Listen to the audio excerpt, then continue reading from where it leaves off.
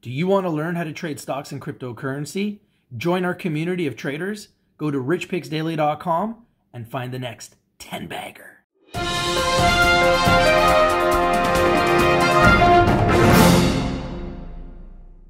Hi, how's everybody doing today? I am your host, Rich. Here we have Rich TV Live with our very special guest, the CEO of Radix, Piers Ridyard. How you doing today, Piers? Great to be here. Thank you very much for having me, Rich. Always a pleasure. Excited to have you on the show.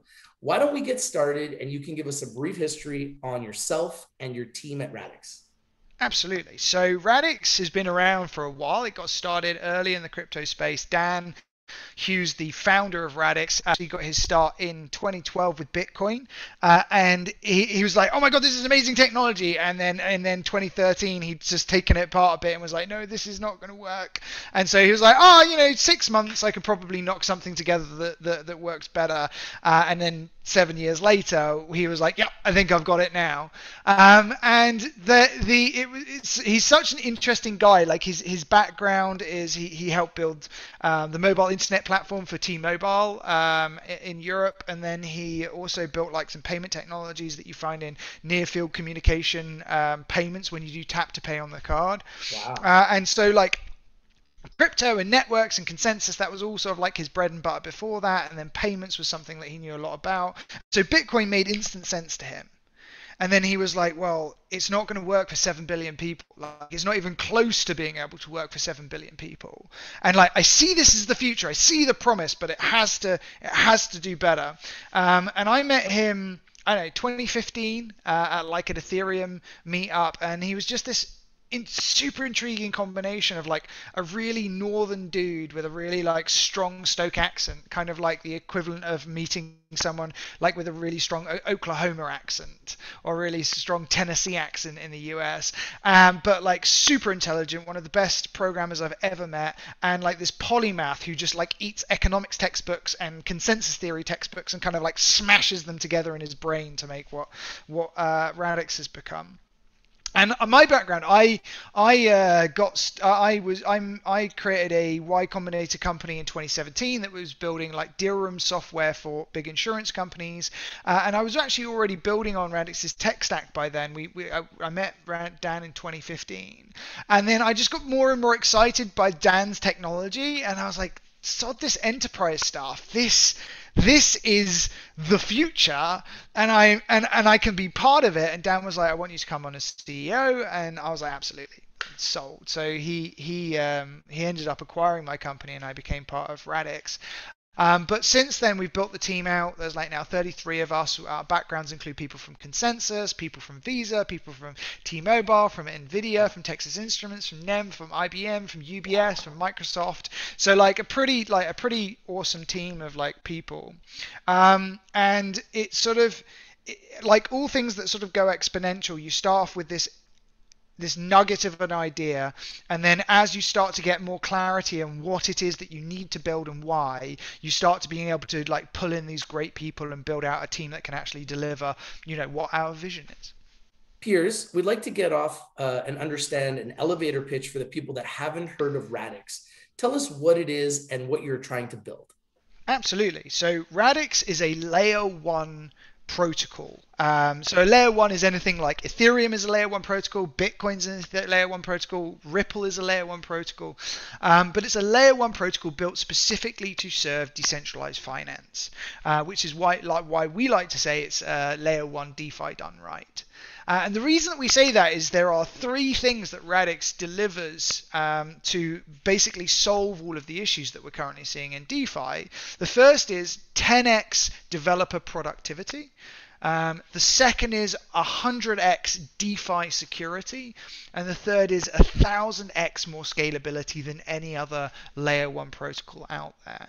And the reason that we need to deliver these 3 things is because DeFi, even though it's got product market fit and it's incredibly successful right now, we've gone from $1 billion under management in the DeFi industry 18 months ago to $120 billion under management today. That's an insane amount of growth, but it's got all of these problems.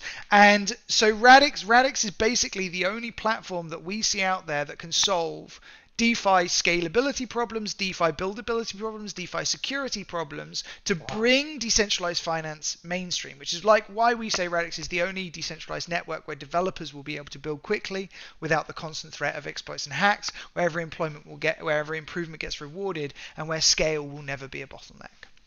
Wow, that's impressive. Now, I love DeFi. Here at RICHTVLIVE, we love decentralized finance. We've actually been interviewing a couple public companies that are in the DeFi space. And I love the idea that DeFi is going to compete against the banking system because they're providing bigger returns on investment than the average bank. I think it's brilliant. I think it's the future of finance. I love the fact that you guys are in the DeFi space. Now, in saying that, you mentioned it a little bit. There are many different projects, which I talked about, that offer solutions to the problem of DeFi. So what makes Radix better? That's a great question.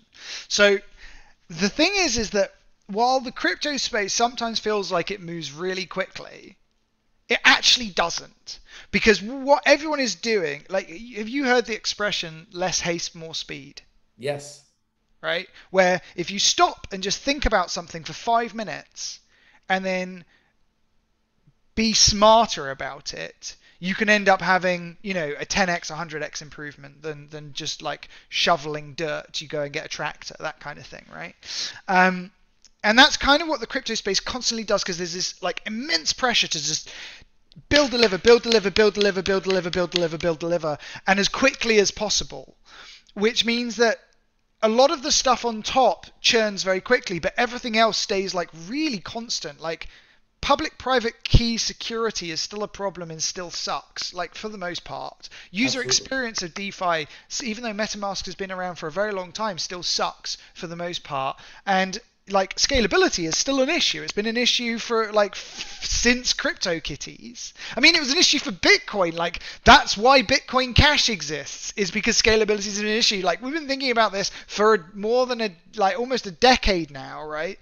And it's still an issue. So what makes Radix different is this 10x developer productivity is we looked at Solidity and we thought about it for a bit. So Solidity is the language that you use to program DeFi today.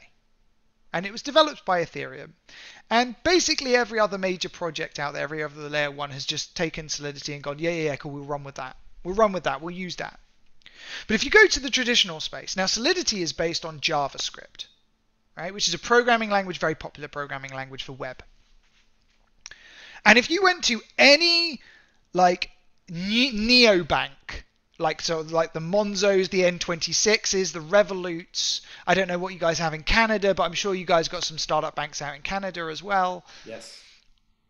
And you said to the CTO of those banks, and you said, hey, I want you to build your core technology in JavaScript, they would literally beat you to death with a baseball bat. It is the worst language you could possibly imagine to build critical financial systems, like literally the worst. And that is what we're doing in DeFi. And so with Radix, we just went, that is insane. Let's think about this a bit more and go, if we want DeFi to be the future of finance, if we want the world to have a safe place in which their money lives and grows, then shouldn't we start with a language that means that you aren't going to constantly get hacks and bugs and exploits and money's going to disappear, right? Which is what we have, right? We have $600 million that just went puff 2 days ago with the Polygon hack. Before that, there was $285 million of DeFi hacks. And so we created a language called Scripto, which will be released later this year, comes out at the end of the year. And we started by just going and interviewing all of the leading DeFi projects and all of the leading DeFi developers and going, hey, tell us all of the ways in which which Solidity sucks. And let's see how we can think about building this programming language better. Now, the thing that was insane when we went and spoke to these Solidity developers is that the average Solidity developer spends 90% of his time securing his code. Wow. And 10% of it building functionality. Wow. Now imagine what could have happened in the DeFi space if those numbers were flipped, right? Imagine how much more innovation, how much more products, how much more interesting stuff, how much more closer we would be to eating the world of traditional finance with just that one change. So we went, that's a 10x. We're going to do that. We're going to make a language specifically for decentralized finance that doesn't make people who understand how to build finance go, there is no way I'm coming into this industry and building on that language. Absolutely no way. Like, are you mad, right? And then the next level beyond that, we were like, the execution machine. And this is a bit technical, but like, everything that runs on top of a ledger runs in an execution machine. It's like the virtual machines run all of this code, right? And that's how the computers come to agreement as to whether or not your Uniswap transaction has gone through. And Ethereum, again, built the EVM, the Ethereum Virtual Machine. And again, everyone is adopting that. Polkadot's adopted it. Avalanche has adopted it. Hashgraph has adopted it, right?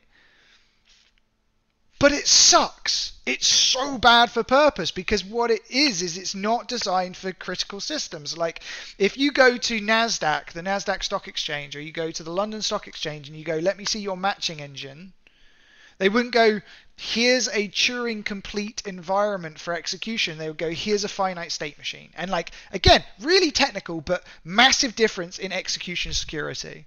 And so we completely pulled out the Ethereum virtual machine and went, let's put a much more secure execution environment in that gives 100x more security. 100x more security in just swapping out how functions are executed on top of Ledger. So you don't get bugs, you don't get recursions, and you don't end up in these situations, because most of these hacks are caused by working out how to push the code into an error state and then taking advantage of that error state. And by going to the Radix engine, you just get rid of like 99% of those things, right? So wow. There's your 100x, right?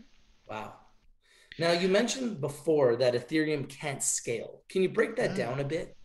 Yeah. So if anyone's used Ethereum, they know how expensive it is, right? The gas fees. Yeah, the gas fees. Yes. Right? Terrible. So you go to like Uniswap, you're like, hey man, that looks like a great pool. I want to put some tokens in there and get that yield. Oh, it's a $200 gas fee. And if you're putting in $1,000, what you got $800 afterwards. You've got to make 20% just to make back your gas fees, and then you've got to pay $200 to get it out again. And the reason it costs so much is because Ethereum is basically running an auction system, and you are competing against other people who want to be in those blocks, and there's a limited amount of space to get your transactions in. So you are bidding, essentially a bidding war in every single block, which when there isn't enough capacity, when there isn't enough throughput on the network, Ethereum can do 15 transactions per second. 15 transactions per second. And when there isn't enough capacity, then everyone has a bidding war, and then it becomes incredibly expensive.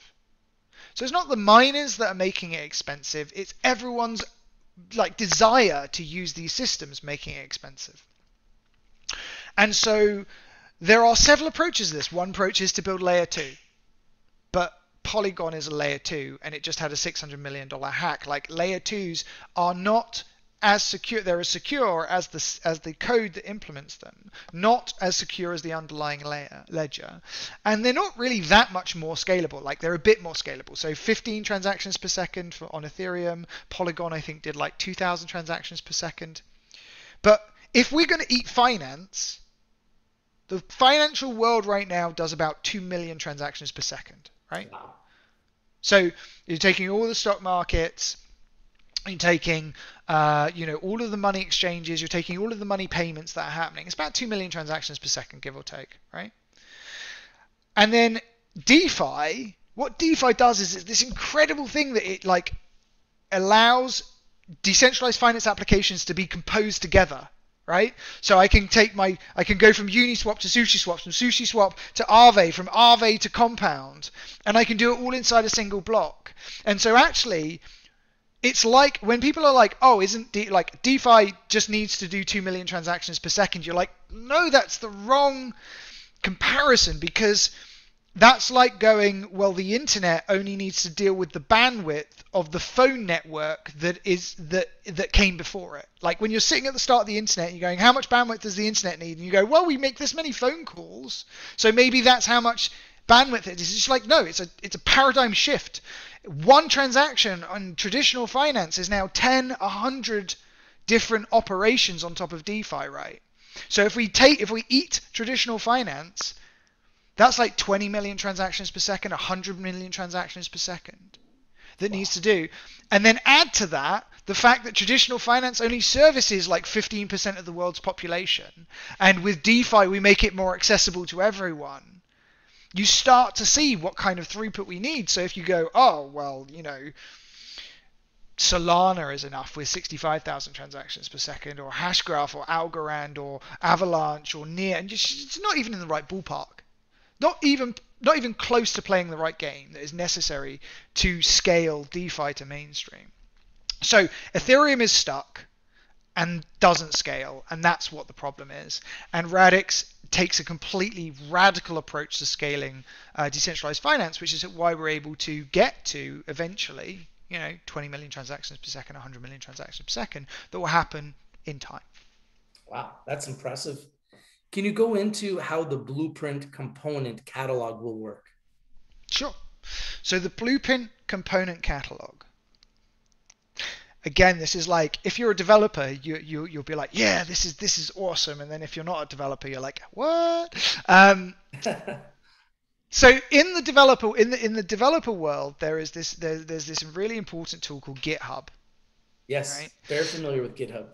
Cool. So like GitHub is where so much of the coordination and collaboration that happens in software development. Like most software development isn't really starting from scratch, open new file, start coding, and then the project appears. Most software development is hanging out on Stack Overflow and on GitHub, and then finding the libraries that you need to be able to stitch together the functionality. You'd be like, okay, I need this particular function to do this particular thing. Let's say it's like parsing a database. Oh, okay, I'll go get that library that someone's already built on GitHub, and I'll integrate it into my application, so I don't have to write it myself. There's no point in like, why would you do the insane thing of continually rewrite? It's like if you wanted to build a printer and decided that you were also going to build all the computer chips inside it. You don't do that.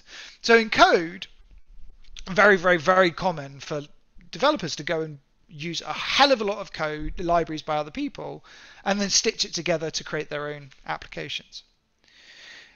On Radix, the Blueprint catalog is just extending this idea of what already happens with developers. We were like, on Radix, what you do is you instantiate the library for creating something, and then you call it. So what I mean by that is on Ethereum, if you want to create a token on Ethereum, you don't go to the Ethereum network and say, give me a token. What you do is you take the ERC20 contract, which is a full computer program that defines what a token is, and then you get the Ethereum ledger to run that full computer program. So every single Ethereum token has its own separate computer program running separately that defines their own token, which we're like, that's insane. Why would you do that? Instead, what you do on Radix is you define what a token means to the ledger. And then if I want to create the Piers token, I just call that definition. I go, hey, give me a Piers token, 5 of them, single issuance, divisible by 10, like 10 decimal places. And so it just calling the definition just gives you the token. And so this on-ledger GitHub library, it allows developers to basically push standards to the ledger and then people to call them. So if someone could create the Uniswap, the constant function market maker standard, right? And I could instantiate PeerSwap and you could instantiate RICHTVLIVE, right? And you do that single API call, but then you can also make that as components. So you could be like, right, I need this component from that guy, I need this component from that guy, that component from that guy. I stitch them together and I've created, PeerSwap farming or something like that, that together has made this new application as a result of being able to stitch together these little bits of code. And then we were like, wow, that's great, but what if you could also make royalties come from that? So that every time someone used one of your components, if you're a developer and you're like, man, I'm great at coding, but I do not want to deal with customers, you can sit down, you can build a great component, you can put it on the ledger, and if someone integrates it in their DeFi application and makes a load of money, you get a royalty from that. And we bake that right into the center of Radix so that everyone in the community can get rewarded for participating and contributing to the ledger. That's brilliant. And that's what people need. They need incentive to want to put in their hard work and time and effort. So I think that's a brilliant idea. Now, you touched a little bit on some recent DeFi hacks. Yeah. How does Radix prevent that kind of hacks from happening? Yeah, so like each hack is unique. Is a unique baby that ends up being spawn of Satan to someone.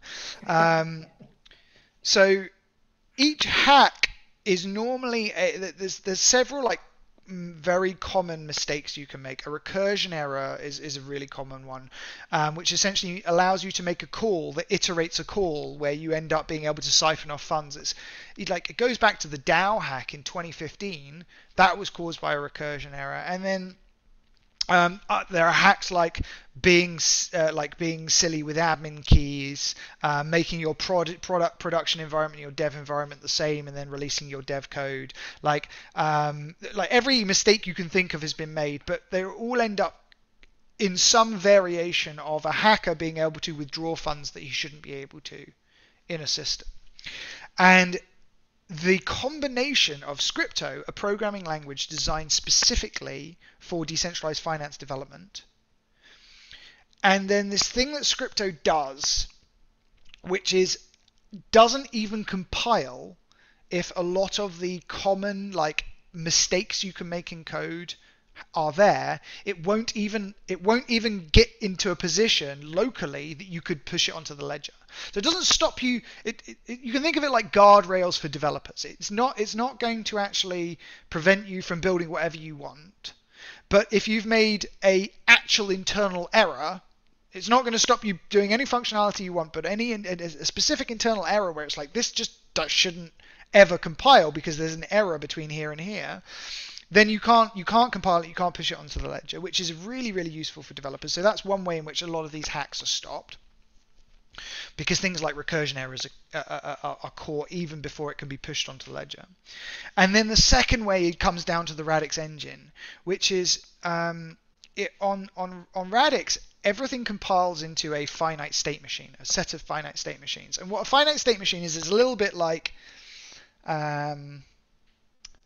it's a little bit like Pokemon. All right. Yeah. So Pokemon, you start off with Squirtle, right?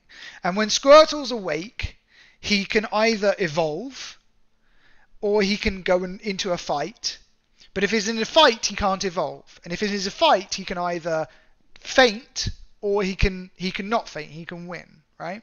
And then when he comes out, if he comes out the fight fainted, then he can't evolve, right? And then once he comes out of being in his faint, he comes back awake, he can then evolve, but only on the condition that certain things are met. And then he's now the next one. I can't remember what the middle one is, and then that goes onto War Turtle. Now, in a finite state machine, you declare the states of the system. You say it can only be in these 5 states, and it can only transition between these states on these conditions. And this is different from how Ethereum code is declared, which is just if-then statements. And so if you go, if this happens, then do that. It's much easier to get into error states. And that is essentially how the Radix engine stops execution security, increases execution security and avoids a lot of these problems as well. As a developer, I know you touched on this. Why would I come and build on Radix versus Ethereum? Because it seems like most of the DeFi ecosystem is on the Ethereum. Yeah, it's a great question. So if you're someone who already understands the Ethereum network and already understands Solidity, and you've built up that oeuvre of knowledge, that base of knowledge over 4 years, over 5 years of making mistakes, getting hacked, and learning all of the foibles of Solidity, yeah, we're not for you. Like, you've built a skill set that's incredibly valuable for you in Ethereum, right? But if you're a developer who is super excited about decentralized finance, knows a lot about it, but is looking at Solidity and going, that's absolutely terrifying, there is no way I want to build in that because I might get hacked, right? Because I might lose other people's money, which a lot of people, that's an internal worry for getting into DeFi. You're a developer, if you don't think about this as an investor, right? But like the developer who loses your money, like if they're a good person, think what they're going through at the point that that happens. Like it must be the Sure. worst day of their life, right? Absolutely. And then there's this other set of developers who are fantastic enterprise developers and, you know, get paid huge amounts of money and are looking at this explosion of opportunity in DeFi and going, man, I love that. That looks great. I'm a 10-year, 20-year experience finance developer, and there's all of this incredible, exciting stuff happening in finance. And then they go and look at Solidity and the Solidity docs, and they go, no way. There is no way I'm going to build using this code, this language. So I see our opportunity as being both of those places, like giving the people who are terrified by Solidity and that they might get hacked the opportunity to build their dream application, and giving this massive, you know, like we think that the DeFi Solidity developer community is tiny in comparison to the enterprise, to the finance, to the just wider developer community. And for this to go mainstream, we have to make the tools accessible to the mainstream developers. Otherwise, you won't get mainstream applications. So we're not looking at this. We're not looking at the Ethereum community and going, we have to get all of these developers. We're looking at the world and going, how do we bring the world to DeFi? Fantastic. Now, Piers, I have seen you mention GoodFi. Can you tell why Radix founded it? It's odd to see competitors working together in such a way. Yeah, it's great. It's a great question. So in the early days of the internet, it was really difficult to get people online. Like, Yes. people forget this, but like, man, it was complicated. Because the first thing you had to do was convince someone to get a computer. Because not everyone had computers. Yeah. Like, all right, that's a $2,000 investment because computers are expensive. And like, Yes.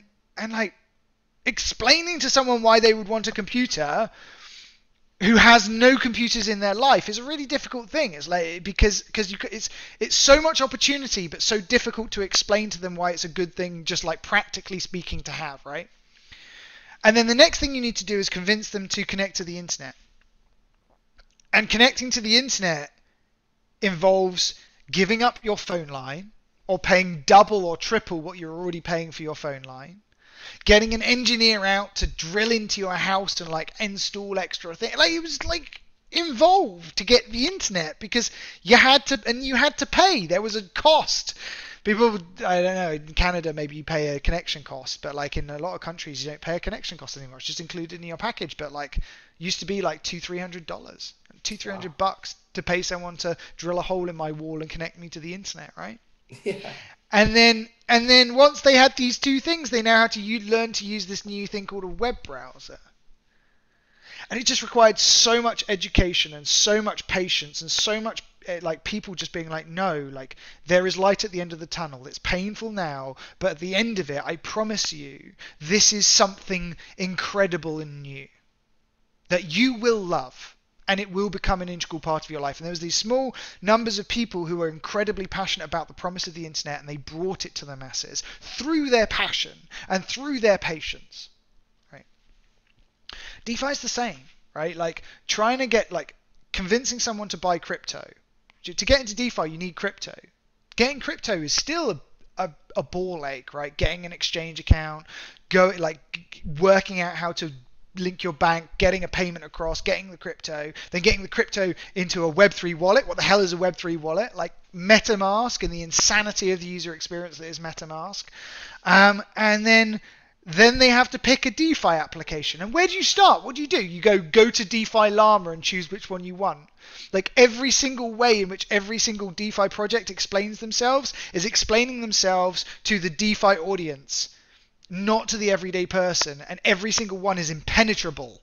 Like a decentralized permissionless liquidity pool that allows you to add collateral to be able to collateralize your position and lend it and borrow or lend against it. Like, what the hell does that mean for the everyday person? Like, you show that to your mother or to your sister or to anyone who's not in DeFi, they'll be like, I understood 1 to 2 words in that sentence. And so we created GoodFi because we believe that it is necessary to evangelize and educate, to bring DeFi to the masses, to get us to the point where there are 100 million users. So the role of DeFi, it's a not-for-profit founded to get 100 million users to put $1 into DeFi by 2025. And we believe that is a simple mission that anyone can understand, and the reason it's $1 and not like a percentage of your income is because you've got to break the problem down, and the first problem is just getting people past the pain of getting to the point that they can get money into DeFi in the first place. Once you're there,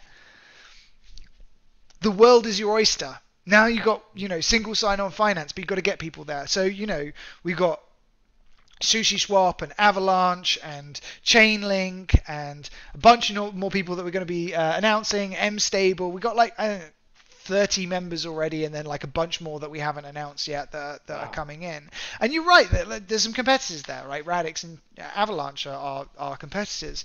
But this isn't about, it's not about arguing about who wins the market that exists already. It's about increasing the total addressable market in the first place. Absolutely. And just give people the safe starting point into DeFi, and that's what GoodFi is. That's what the goodfi.com website is for. It's just to be here's a place that isn't too noisy, that has a few assets and a few platforms and a filtered view, so that you're not going, oh, what's this 3,000% per annum pool? It's no, look, here's USDC and Ethereum pool on Uniswap, and it's a reasonable pool. Get involved. Here's an explanation of what USDC and Ethereum is, and explained in a way that doesn't use jargon. That's what is necessary to start bringing in the non-crypto native people, and that's why we founded GoodFi. I love what you're doing because it's very similar to what I'm doing here at Rich TV Live. People feel the same way about stocks. Imagine how they feel about crypto. So if people are scared of stocks and it's so easy to go and set up an account to buy and sell stocks, imagine how overwhelmed they are with crypto. Now we add DeFi to the mix. So I totally get what you're saying. Simplifying it is going to make it easier for the masses to get in. I love what you guys are doing. I love your vision. What are the next steps for Radix as the CEO, Piers? As the CEO?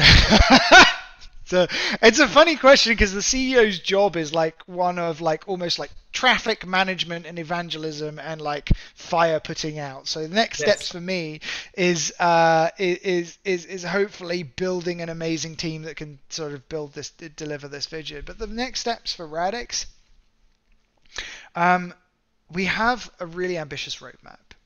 To bring out 10x developer productivity, 100x DeFi security, 1000x scalability. Those are not small goals, and we're not releasing them all at once. We have just done our mainnet release called Olympia, and this is think about just all of the things that we're doing. We're changing the scripting, the programming language. We're changing the execution environment. We're changing the consensus.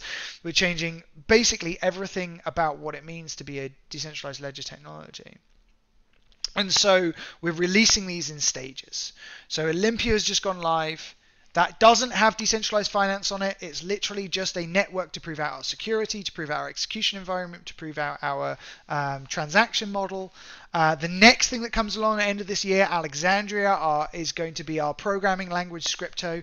That's going to be released in a sandbox environment so that developers can start playing around with it and we can start getting feedback on it. One of the things that Ethereum did wrong is they didn't spend time getting feedback on Solidity. All they did, they jammed it straight into Ethereum because they were desperate to get it out quickly.